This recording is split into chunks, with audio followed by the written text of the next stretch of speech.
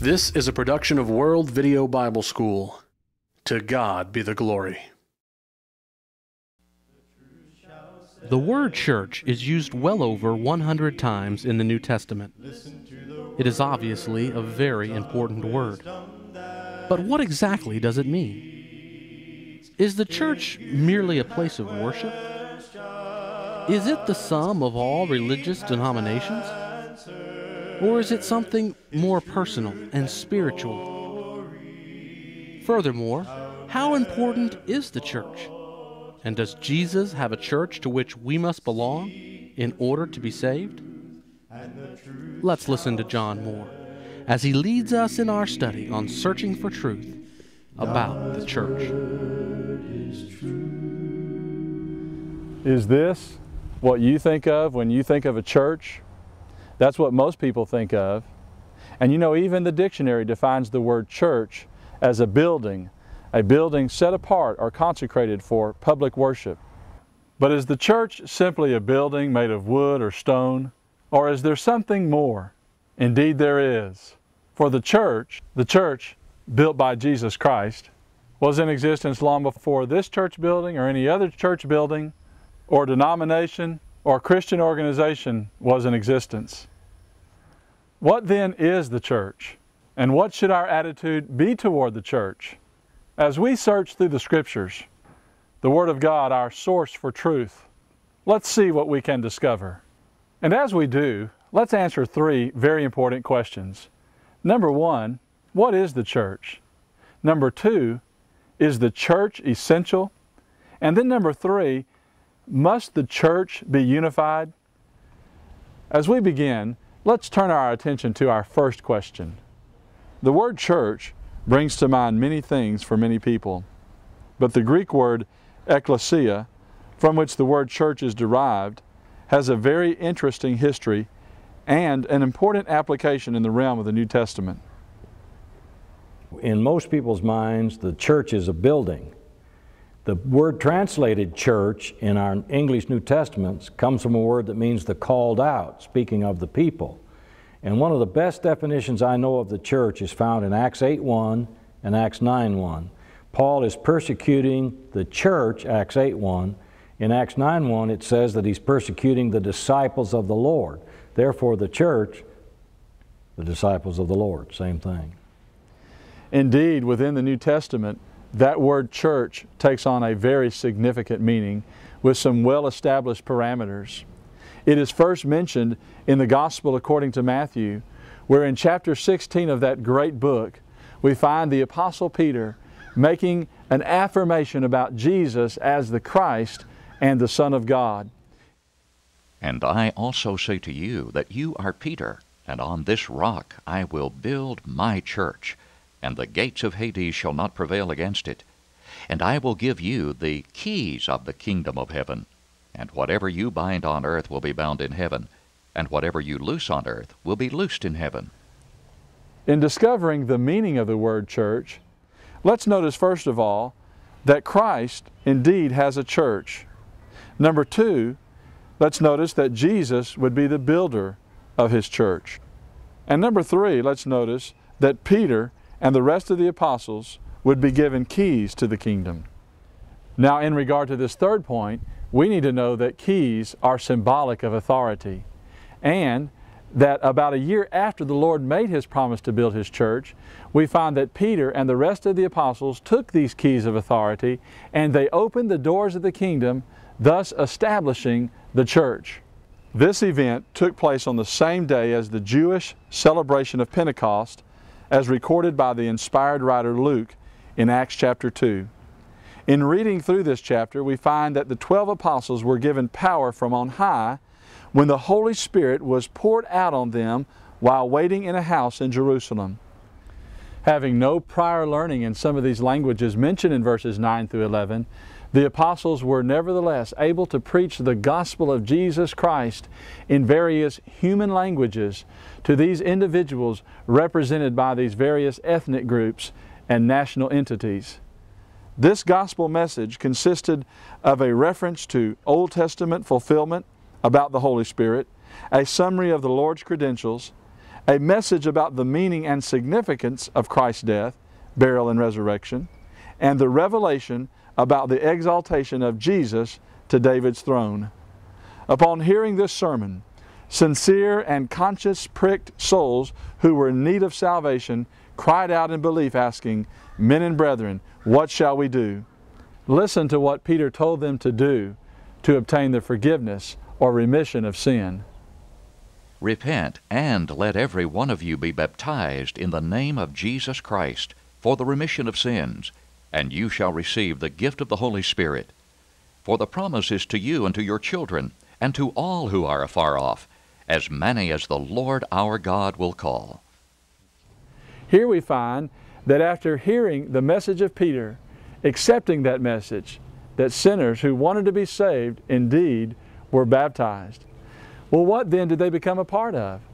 Those who were baptized, did they join a denomination? No, of course none existed at that time. Well, what happened? And with many other words he testified and exhorted them, saying, Be saved from this perverse generation. Then those who gladly received his word were baptized, and that day about 3,000 souls were added to them. So continuing daily with one accord in the temple, and breaking bread from house to house, they ate their food with gladness and simplicity of heart, praising God and having favor with all the people. And the Lord added to the church daily those who were being saved. Did you hear what Luke said was happening there? He said those that were being baptized were being added to those who were being saved. And then we find those that were being saved were being added to the church. They did not join a church. They weren't added to a denomination because, of course, at that time, none existed.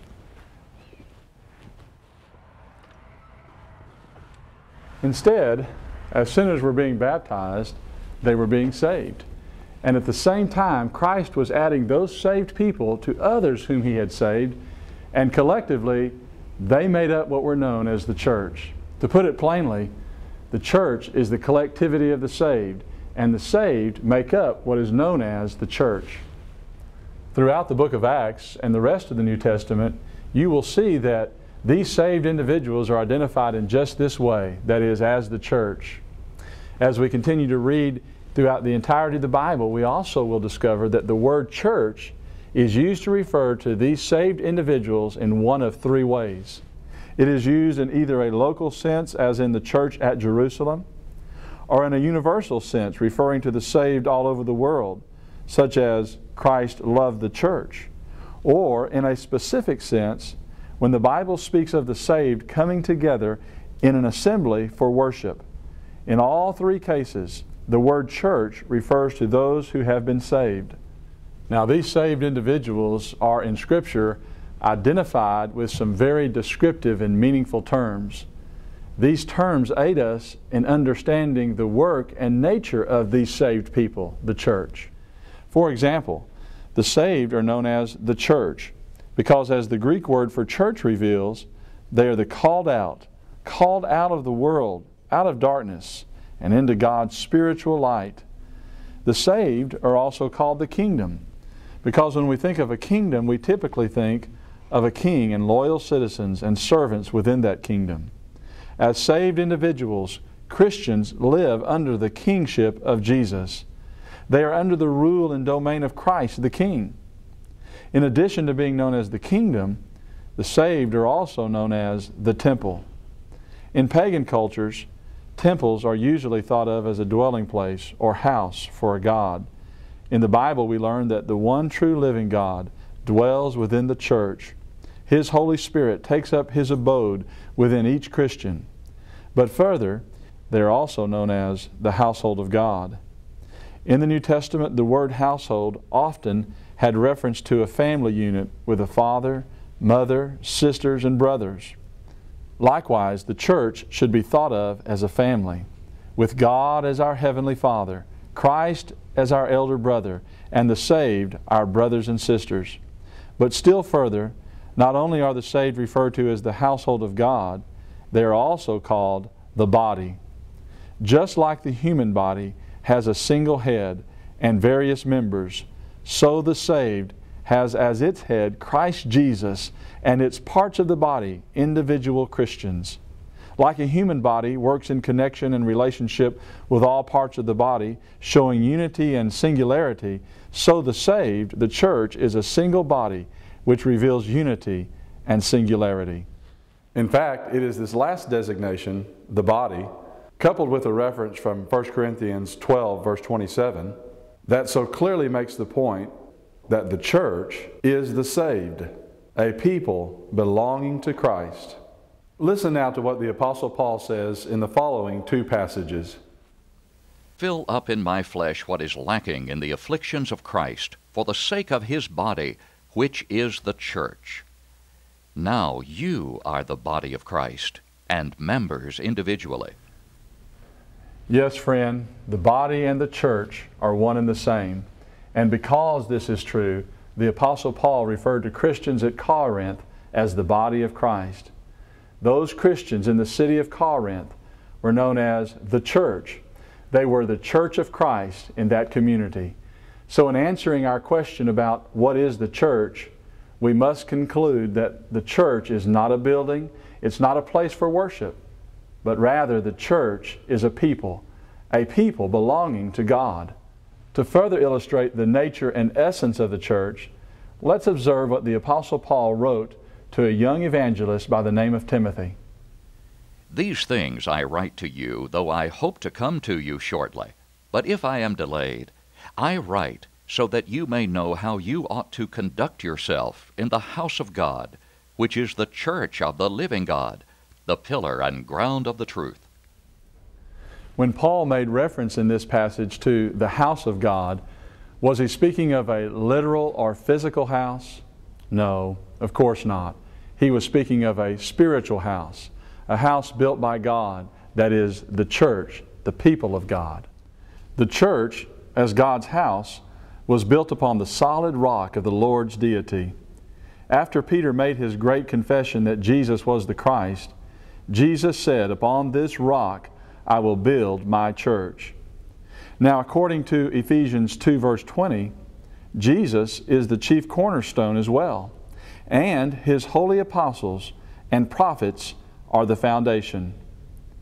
In 1 Peter 2, verse 5, we learn that Christians are the living stones which make up the spiritual house.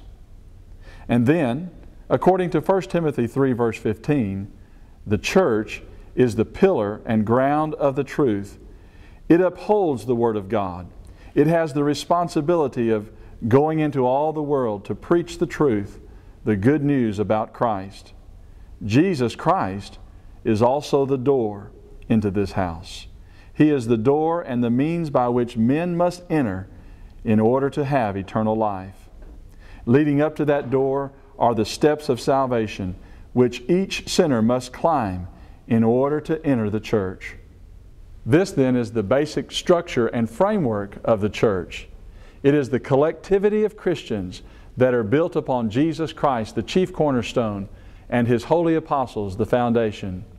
So again, what is the church? The church is the saved. It is the body of baptized believers. It is the body of Christ, the kingdom of God, the house of God, and the temple of God. Now that we have determined what the church is, let's ask our second major question, and that is this church essential and important? Occasionally I hear some people say, "Give me Jesus, but not the church," or "Give me the man, but not the plan." I've also heard some people say, "You don't really need to be a member of the church in order to go to heaven." But is this really true? In a letter written to the church at Ephesus, the Apostle Paul wrote and stressed the essential nature and the value of the church in terms of our relationship to God. For He Himself is our peace, who has made both one, and has broken down the middle wall of separation, having abolished in His flesh the enmity, that is, the law of commandments contained in ordinances, so as to create in Himself one new man from the two, thus making peace, and that He might reconcile them both to God in one body through the cross, thereby putting to death the enmity. From this passage, we not only learn that there was once a division between Jew and Gentile, but we also learn that a division once existed between God and man. According to passages like Isaiah 59 verses 1 and 2 and Romans 6 verse 23, sin separated a person from God. It is sin that makes us an enemy of God. But the Bible also teaches that because of the love of God, because of the good news about Jesus and His death, burial, and resurrection, we learn that we can be a friend of God again. We learn that we can be reconciled to God. For if, when we were enemies, we were reconciled to God through the death of His Son, much more, having been reconciled, we shall be saved by His life. And not only that, but we also rejoice in God through our Lord Jesus Christ, through whom we have now received the reconciliation. This term reconciled or reconciliation refers to separate parties or factions being brought back together, being made one. In Ephesians 2 verse 16 we learn that the division between God and man that existed because of sin can be made one. That is, they can be reconciled in the one body of Christ. Now earlier in chapter 1, the Apostle Paul referred to the church as the body of Christ when he said, God made Jesus to be the head over all things to the church, which is His body. Christ's church and the body are one and the same. And so if we want to be saved, if we want to be reconciled to God, then we must be in the body, which of course is the same thing as saying we must be in the church. And so yes, the church is important. It is essential. If we want to be saved, reconciled to God, we must be in that body, the body of Christ. But now, let's go further into the book of Ephesians and discover some additional reasons as to why the church is so valuable and so important. To me, who am less than the least of all the saints, this grace was given, that I should preach among the Gentiles the unsearchable riches of Christ, and to make all see what is the fellowship of the mystery, which from the beginning of the ages has been hidden in God, who created all things through Jesus Christ, to the intent that now the manifold wisdom of God might be made known by the church to the principalities and powers in the heavenly places, according to the eternal purpose which He accomplished in Christ Jesus our Lord. From this passage we learn two very important points. First of all, let's observe that the church is the manifold wisdom of God. That is to say, it is a reflection or an example of God's wisdom. From its unique organization to its unique form of worship, the church is the greatest institution to ever have been established. An example of how great this institution is can be seen in its cross-cultural and cross-national fellowship. This unique fellowship can be better understood against the backdrop of what we read earlier about a division existing between Jew and Gentile.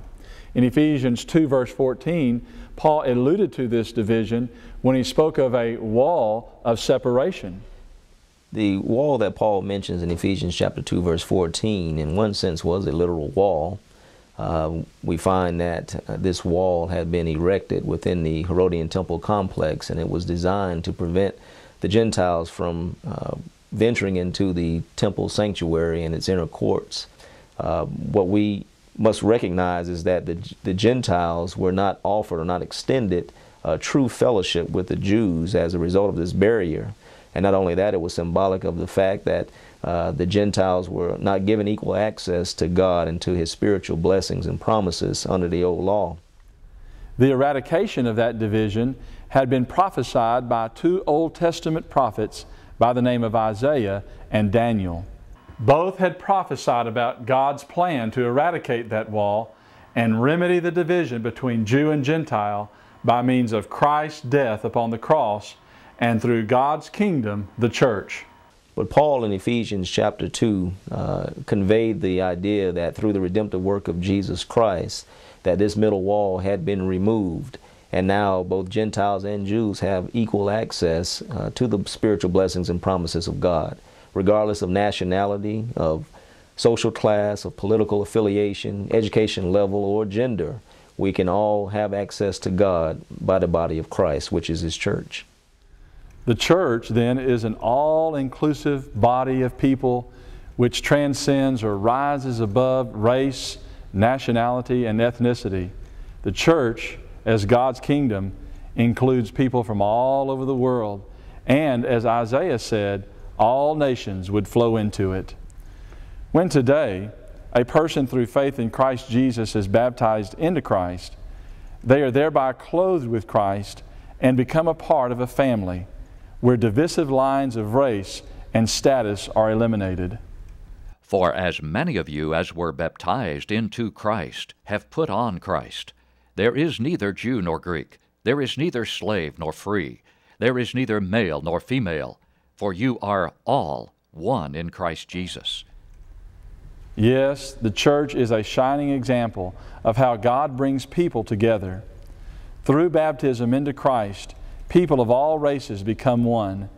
They become a part of a brotherhood devoid of economic status or political standing.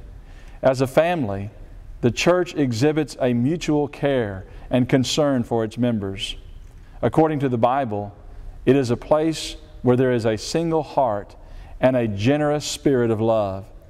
Especially for those who have been abandoned or mistreated by their earthly family, the church is a haven of happiness and goodwill with many brothers and sisters and mothers and fathers to help foster and care for its spiritual children. Indeed, the church reflects the wisdom of God, and we give thanks for it. But in addition to it reflecting the wisdom of God, let's notice from Ephesians 3 verse 11 that the church is essential because it is within the eternal purpose of God. The establishment of the church was according to God's eternal plan. It was in His mind long before the world ever began. The church was not, as some have contended today, an afterthought or a last-minute decision made by the Lord when He was allegedly unable to establish His kingdom. The church, as God's kingdom, as we learned earlier, are one and the same. And the kingdom had been planned by deity. It had been prophesied by the prophets, predicted by Jesus, and established by God. It was all according to a marvelous plan which saw its fulfillment in the first century and is still being realized today. The kingdom, as revealed in the Bible, was in existence during the first century. In passages like Colossians 1:13, 2 Thessalonians 1 verse 5, and Revelation 1 verse 9, we read that Bible writers spoke of the kingdom being in existence during their lifetime. According to the prophet Daniel, we find that that kingdom was to come into existence during the Roman Empire. And in the days of these kings, the God of heaven will set up a kingdom which shall never be destroyed, and the kingdom shall not be left to other people. It shall break in pieces and consume all these kingdoms, and it shall stand forever. From the context of this passage, we learn that this phrase, in the days of these kings, refers to the Roman Empire. Daniel had prophesied that 4 successive world empires would control the region of Palestine. It was during that 4th empire, which history records as the Roman Empire, with its emperors or kings, that the Church of Christ, and thus the kingdom of God, was established. But now let's even go further into the book of Ephesians and learn one more thing about the essential nature and the value of God's church. For the husband is head of the wife, as also Christ is head of the church, and He is the Savior of the body. Husbands, love your wives, just as Christ also loved the church and gave Himself for her. Now, there are many beautiful truths revealed in this passage, but in light of our question about the importance and value of the church, let's notice that Jesus loves the church and He is the Savior of the body. Now, friend, if Christ, our great example, loved the church, shouldn't we love the church as well? Absolutely. The church of Jesus Christ ought to be the most important thing in our lives. So I ask you, friend, do you love the church of Jesus as Christ loved the church? Since Christ loved the church enough to shed His blood for it and to die on its behalf, Shouldn't we therefore want to be a part of it? Indeed, as 2 Timothy 2 verse 10 says, salvation is in Christ. And since the body of Christ is the same thing as the church of Christ, would we not therefore need to be in the church in order to be saved? Certainly we would. We must be in the body of Christ to be saved. Thus, friend, we can clearly see that the church is not only important and valuable, but it is also absolutely necessary and essential. But now let's notice one final point in the book of Ephesians about the church. And as we do, this will bring us to our last and final question. There is one body and one Spirit, just as you were called in one hope of your calling. After hearing what Paul said, we must conclude that just as there is only one God and one Spirit and one faith, there is also only one body. Now, since the church and the body are equal to the same thing, as revealed in Ephesians chapter 1, 22 through 23, it must be understood that there is therefore only one church. Listen now to what Jesus says about this one church. And I also say to you that you are Peter, and on this rock I will build my church, and the gates of Hades shall not prevail against it. Now, friend, did Jesus say He would build churches as in the plural form, or did He say He would build His church as in the singular form? That's right. He said He would build His church, singular. And yet today, there are so many different churches in existence. And these churches teach differing ideas about how to become a Christian. They have different ideas and beliefs about moral issues and about how to organize the church and how to worship. If you were to examine, for example, a directory of churches in your country, you would soon come to realize that there are so many divergent names and types of churches. Among those who are claiming to be Christians, you would also recognize that many of these churches are divided.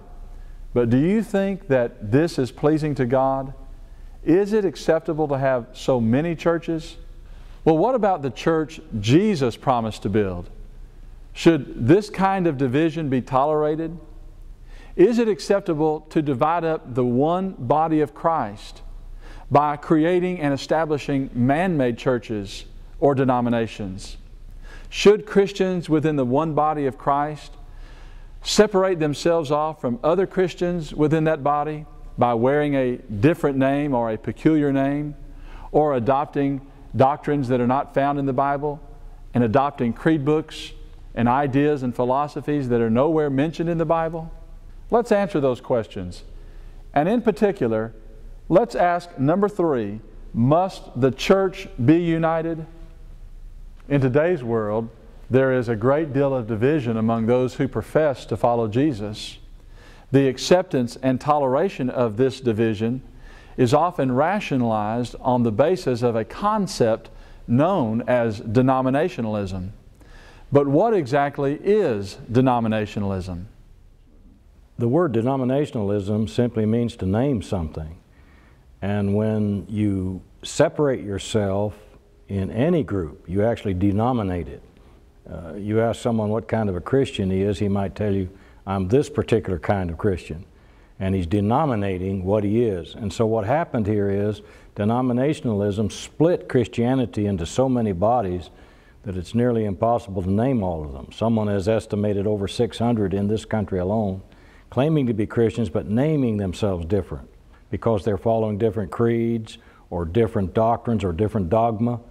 And so to denominate is to split or to break up the church that Jesus died for and paid for with His own blood, Acts 20:28.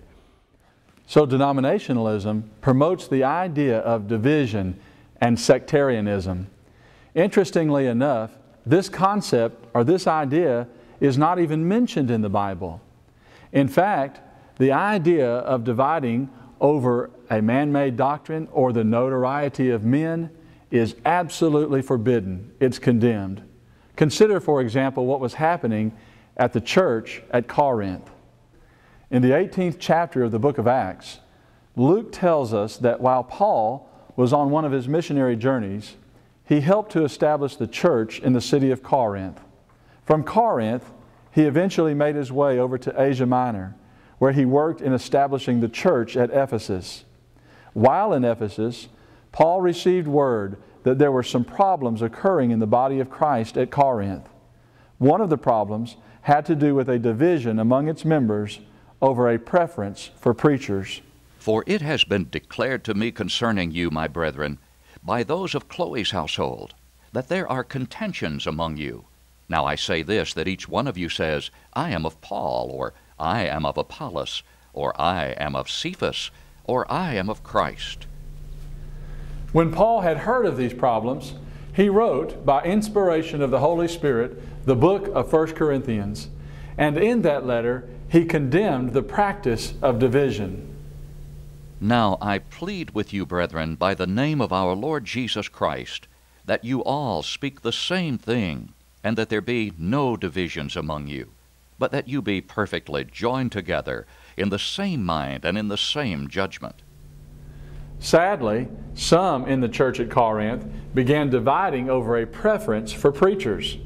After being baptized, some were saying, well, I am of Paul, and others were saying, I am of Cephas, and some were saying, I am of Christ. And yet Paul wrote and denounced this sinful division by asking three very important questions. Is Christ divided? Was Paul crucified for you? Or were you baptized in the name of Paul? The answers to these questions are obvious. First of all, no, Christ is not divided. In Mark 3:22 through 26, Jesus stressed the unified nature of His essence.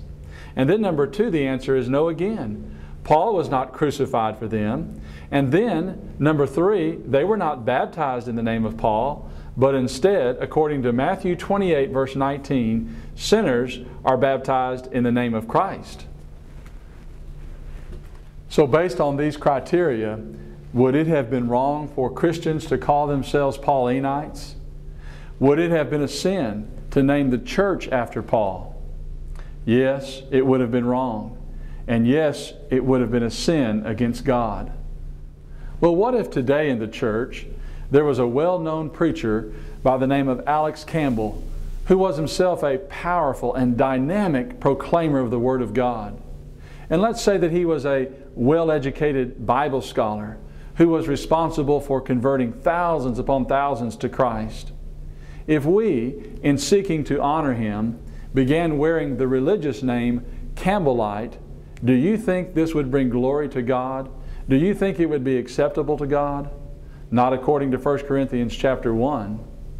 But rather, in order to call ourselves a Campbellite, three things would have to be true. Number one, Christ would have to be divided. Number two, you would have to be baptized in the name of Alex Campbell. And number three, Alex Campbell would have to be crucified for you. Thus, in calling yourself a Campbellite, you would be dividing the body of Christ and would end up bringing glory to Alex Campbell instead of bringing glory to Christ. In 1 Corinthians 1 verse 31, Paul said, if anyone glories, let him glory in the Lord. Peter said, if anyone suffers as a Christian, let him not be ashamed, but let him glorify God in this behalf, that is, in the name Christian. Now, friend, if it were wrong to divide the body of Christ over a preference for preachers, would it not be wrong to divide the body of Christ over creeds or man-made doctrines? Would it not be wrong to divide the body of Christ by the wearing of unauthorized religious names for either ourselves or for the congregation? This church may not teach the same thing as this church, but according to denominationalism, they're both the church of Christ. Scripture teaches us, however, that there is one body, one church, and that church teaches the same thing uniformly. And that's really what we need to strive to do today, speak as the oracles of God and not differentiate and denominate ourselves into a number of different groups, all claiming to be from the one body.